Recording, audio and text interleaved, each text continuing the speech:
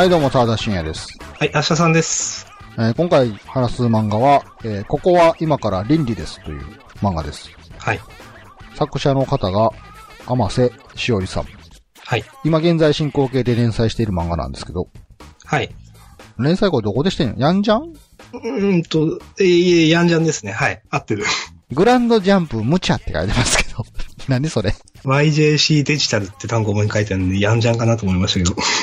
私これはね、ジャンププラスアプリでたまたまなんか、出張連載みたいなところで載ってたのを見て知ったんですよ。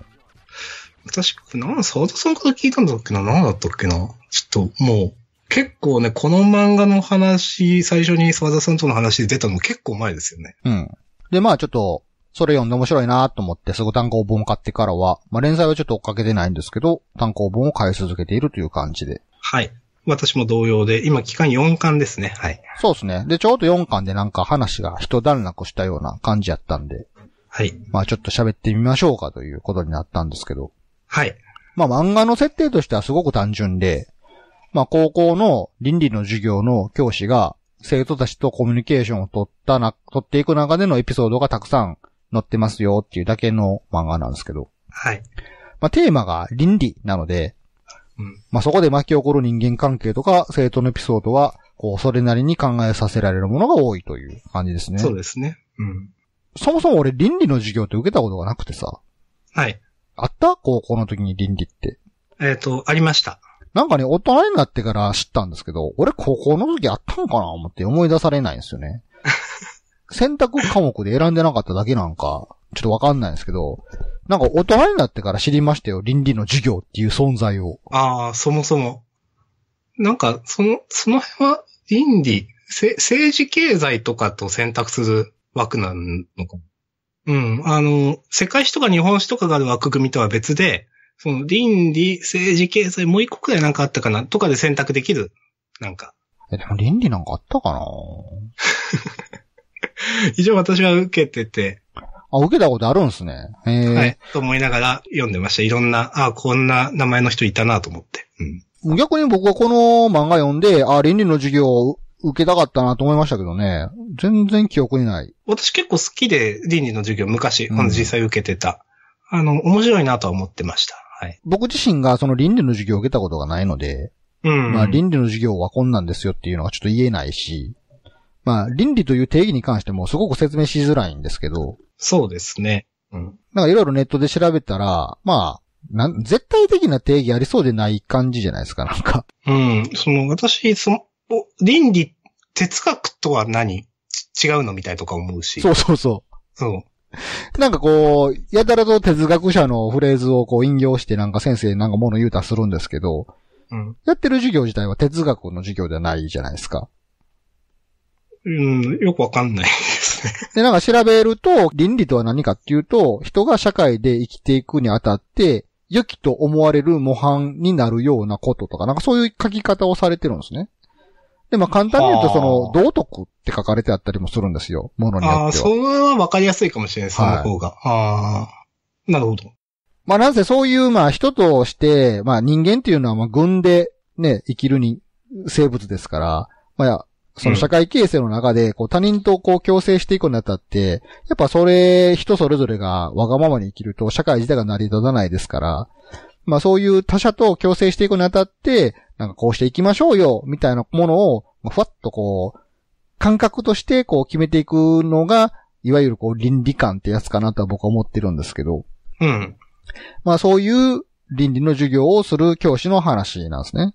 はい。で、まあ、高校生なんか多感な時期ですから、登場人物全員何かしらこういろいろこう、なんていうんですかね、メンタル的にもこう現実的にも何か問題を抱えている生徒が多かったりして、でそういう生徒に対してこの主人公の高柳先生っていう主人公なんですけど、こう高柳先生は倫理というものを通して、その生徒たちにこうなんていうんですか、自分自身を考えることであるとか、そこからこう自分の人生を考えることであるとか、まあ、転じてなんかこう自分をどう愛するかっていうことをこう学ばせていくというか教えていくっていう、まあそういうのが軸になったストーリーなんですけど、とはいえ、そううまくもいかないんですよね、なんかこう。そうん。そんな綺麗事だけでうまくはいかないし、話を読んでいくと、高柳先生自体が、ちょっとなんか問題抱えてるような、ちらほらと最近出てきてるじゃないですか、なんか。そうですね。うん。まあそもそもなんで教師をやってるのか、倫理のことをやってるのかみたいなのも、まあ、高柳先生に問題があって、みたいなね、それと向き合うためにとかわかんないけど、まあ全て明かされてはないのでまだ。うん。まあ人である以上完璧な存在なんかないという感じで、まあ高柳先生も何か悩みながらも倫理を通して子供たちに生徒たちに人としての良い生き方、良いっていうのは善悪の善ですね。良い生き方っていうのを教えていこうとするっていう。そうですね。うん。テーマとしては、なんか人の本質に触れるような感じの漫画なんで、まあ、読むだけでもなんかハッとさせられることが多いな。よくいわゆる考えさせられましたって言いやすい漫画だと思います。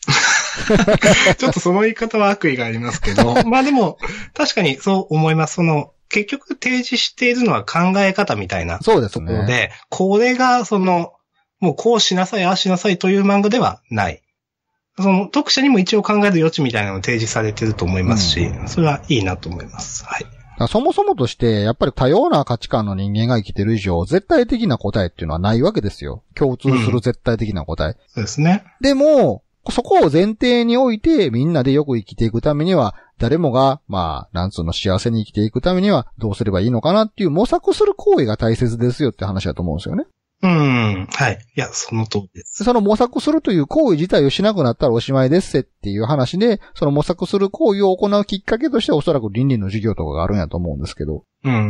僕はそこ、言ったらさっき倫理とは道徳みたいなものって話をしましたけど、小学校の時にその道徳の授業ってあったじゃないですか。はい、ありました。でも大人になってから思い返してみたら、小学校の時に学んでた道徳の授業って、どこか強制やったなと思うんですよ。なんか、こういう人がいい人ですみたいな感じの。そうですね。はい。社会で生きていくための、まあ、言ったら、綺麗事じゃないけど、なんか。で、転じて、あなたたちもだからこうなりなさいよ感がすごい強かったなと思うんですよね。わかります。答えが提示されてましたね。そう。だから子供の時の自分は、なんか、そういう人にならなくてはいけないのかなってなんとなく思ってたし、絶対的な基準があると思ってましたね。小学生の時の自分は。でもそんなん実は嘘で、まあ嘘って言い方もあれですけど、それはあくまで軸の一つでしかなくて、本当はそれは人それぞれに正解なんか違ってて、で、何が正解かもわからない中で各自それぞれ考えてねっていうことが大切なんですよっていう。ほんまそれはもう大人になってから分かったんですけど、まさにこの漫画は、なんて言うんですかね、高柳先生は何も強制しないんですよ、生徒に対して。あくまで提示するだけ。で、それで生徒が各々考えて行動をとっていくっていうその過程、自分のことを何も顧みなかった生徒たちが高柳先生と触れ合うことによって、ちょっと自分を顧みるようになるっていう瞬間がね、見てて気持ちいいというか。そうですね。高柳先生も途中でそう言ってますけど、ある生徒がある選択をして、で、それってどうなのみたいな話になって、じゃあちょっと考えてみましょうってなって、考えた上で、でもやっぱりその生徒はその選択をするってなった時に、考えた上でそれならいいですみたいなことを言うシーンがあって、なんかこの漫画っぽいなと思いました。はい、なんか、やっぱ高校生って、なんかなんていうんですかね。僕自身、今振り返ってみても結構複雑やったなと思うんですけど。なんか子供のようなピュアさもまだ持ってはいるんですけど、大人になる過程の大人のずるさと汚さとかも学んでいく段階じゃないですか。だからやっぱり接する人間によっては、本当にどう転ぶかわからんよなと思うんですよ。で、まあいろんな人と接していく中で、まあ簡単に言うと悪い人いい人っていうのがいた中で、それぞれいい人悪い人に出会った時にその高校生自体がどう感じるのかっていうのは、まあ当たり前の話なんですけど、その高校生が今まで生きてきた人生経験の中でその高校生が判断することじゃないですか。この人は私にとっていい人、この人は私にとってあかん人っていう。その時の人生経験が、まあある種なんて言うんですかね、浅かったり薄かったりすると、なんか悪い人に騙されたりするのかなと思うんですけど。でも、浅かったり薄かったりするっていう自覚すらないと、当人は善悪の価値観なしに、そっちに引っ張られていく可能性って大いにあるなと思って。そうですね。うん。で、そういう意味でこの漫画の中でこの高柳先生と出会った生徒たちは、そこで一旦立ち止まって、すごい自分を顧みるっていう行為をするんですよね。なんか、それがすごいいいなと思って、俺も高校の時この先生おってほしかったわって思うんですよ。いや、わかります。なかなかこういうことを真面目に考える機会ってないですからね。まあもちろん私も高校生の頃はそんなかったので、まあ倫理の授業って言っても、まあ実際は暗記なので、はい。私が受けたのは、まあ例えば、なんとかっていう哲学者、倫理学者はこういう考え方を提唱しました。もうそれ以上は突っ込まないわけですよ。で、それって結局どういうことなのっていうのは、ほとんどわからない。なので、この倫理の授業はいいなと思いましたね。まあ、読んでて。まあ、そこがまあ漫画としてのフィクションでしょうしね。まあ、こんな高柳先生みたいな人、おるんかいって話であるんですけど。はい。まあ、それはそれいいとして。はい。まあ、だから本当にこう、なんて言うんですかね。普通に読んでほしい漫画やなとは思いますね。わかります。どんなエピソードがあるのかっていうのを紹介してしまうとすごい野暮だなと思ってしまうんで。一つ二つ、ここが良かった話しときましょうか。そうですね。僕はね、単純にね、4巻で、まあ一連のこの、1巻から4巻まで接してきた生徒たちが卒業していくじゃないですか。はい。で、まあ、キャラクターの名前何だっけ？女の子ですか？相沢さんですね。はい。相沢さんが意を決してこう先生に告白するんですよね、卒業式の時に。はい。あの時の断り方がすごいなと思いましたね。なんか素晴らしいと思って。素晴らしいってちょっと表現変やな。あって思いました、なんか。あそこでなんか、この漫画好きって思いましたね、なんか。なるほどね。まあ、言いますか？このくらいにしときますか、そこは。そうですね。なんかあれは、なんか良かったですね、僕はね。私が、どうしようかな。いいなと思ったのは、まあ、結構これ、つかみの話だと思うんですけれども、一巻のですね、2話かな？普段おちゃらけてる、まあ、バカみたいな、陽気な女の子が、女の子に対してすごく真面目で、聡明な、女の子の二人の話で、バカな子が、なんかいきなり、まあ、言っちゃうと、自殺をしようとしていて、で、そのもう一人の真面目な女の子は、あんたそんな人間じゃなかったじゃんと。毎日楽しそうに生きてて、バカみたいに生きてて彼氏もいるし、あんたそんな、なんか死ぬような人間じゃなかったじゃん。なんでみたいなことを言うシーンがあって、まあそこで、高柳先生が、まあ高柳先生、倫理の先生ですね、主人公のが、言ったセリフが、なんでそんな死ぬなんて、命の重さに比べたらそんなあんたが持っている悩みなんてちっちゃいことじゃないかっていうのに対してとっさに高柳先生が、いや、そうじゃないと。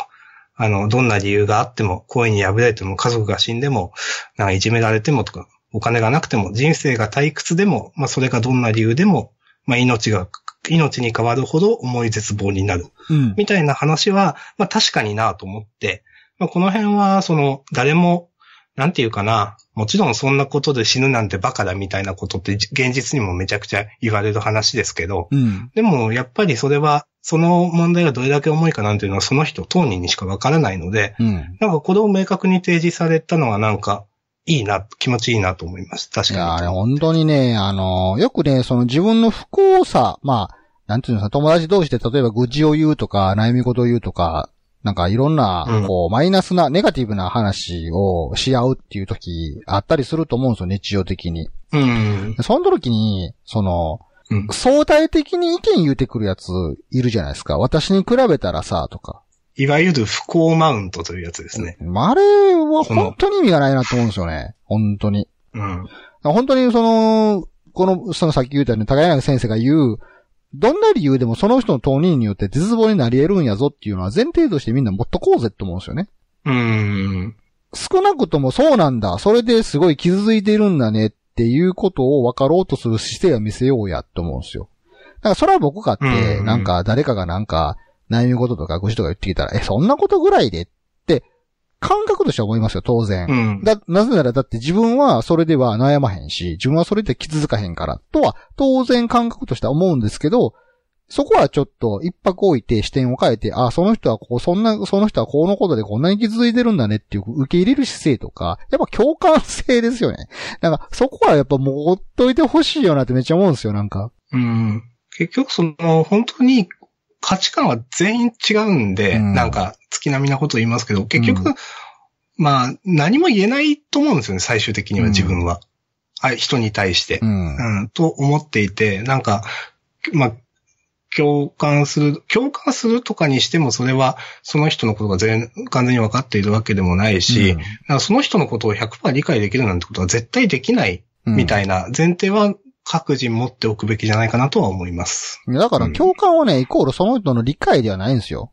基本的に。共感っていうのはその人のことを理解してあげることじゃないんですよね。傷ついたって言ったら気づいたんだって言ってあげることなんですよ、共感っていうのは。そう。理解じゃないから。なんかな理解し合おうとする気強いよなって最近思いますね、なんか。はい。最近っていうのはもう、僕の見てる視野の中、僕自身の日常生活、なんか僕の見ている物事のすべて、そういう範囲の中でしかないという話なんですけど。そもそも理解できひんでっていつも思いますね、なんか。はい。なるほど。なんやろう、知ることはできるかもしれないですよ。その人がそういう状態にあるんだっていうことは。でも理解はできないと思うんですよ。考え方も価値観も違うからですね。なのでできることは何かっていうと共感しかないと思うんですよ。で、そこでいう共感は理解じゃないんですよ。辛いのか、辛いんだね。辛いということ自体は自分も知ってるわけじゃないですか。辛いという状態に陥っていることっていうのはみんな共通して分かっているわけやから、辛いんだねって思ってあげることしかできないわけですよ、共感なんてものは。慰めでしかないですよね。でも慰めが必要なんですよ。さあわかります。そこをなんかそんなん私に比べたらとか、あの人たちに比べたらとかさ、なんか言われてもって。思いますよ、なんか。まあ、なんかそれでもうなんか気持ちよくなりたい人だったら、なんか逆にわかるけど、なんか悪意があってそういうことを言う人っていうか。まあでも、まあそういう前提は持っておきたいですね。そう、やっぱ人としてね、なんかそういうアドバイスやっぱしがちじゃないですか。なんか、私も含めてなんですけど。いや、そう、自分もね、顧みることもあります。はい。本当にね、何の役にも立たへんなと思いますね。なんか落ち込んでる感情を理屈でカバーしようと思ってもそれは無理やでって思いますね、やっぱ。手助けにはなるかもしれないですけどね。あくまで、それ手助けになるのは、その人の感情が上向きになった時ですよ。やっぱ理屈とかでアドバイスになるのは。まずはね、その落ち着いてる気持ちをね、慰めてあげないと。まあそういう意味ではね、本当にね、なんか、カップ焼きそばのお湯を捨てる前にソースを入れてしまったっていうことだけで死のうと思うやつがいるかもしれないですからね。世の中には。いや、そうですよ。それを誰も否定できひんし、笑いもできないんですよ。そうかって、それは悲しかったなって言ってあげないといけない。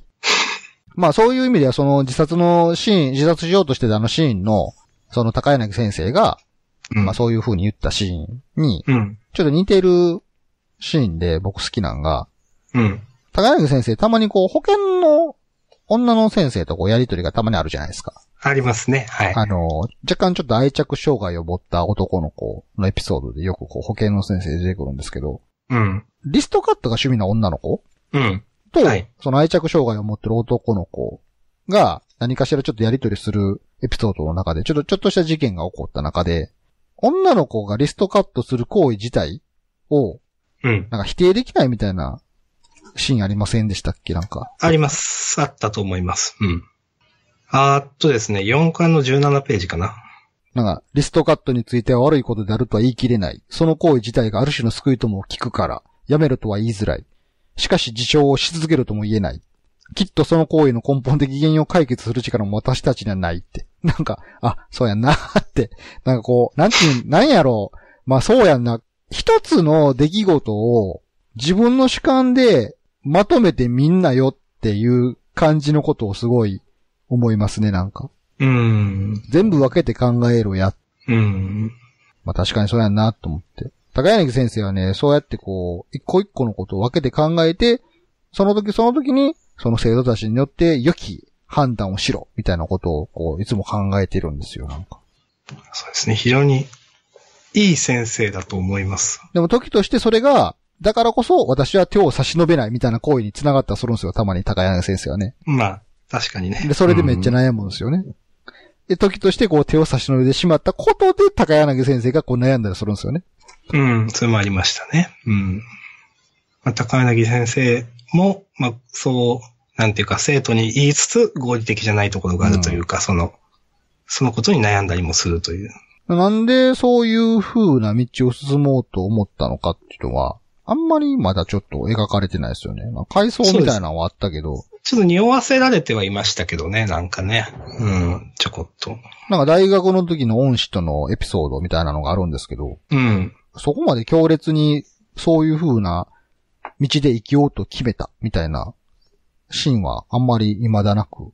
そうですね。結局その高柳先生の心の内が描かれないので、その他の周りにいるその恩師がこう、お前はこうなんじゃねえのかって言ってる。で、それを高柳先生がどうなんでしょうみたいな、はぐらかすみたいな感じでしたけど。うん。なんでしょう。やっぱりこれは、この結婚に懲りたからという愛した女性のエピソードが出てくるのかなこの先。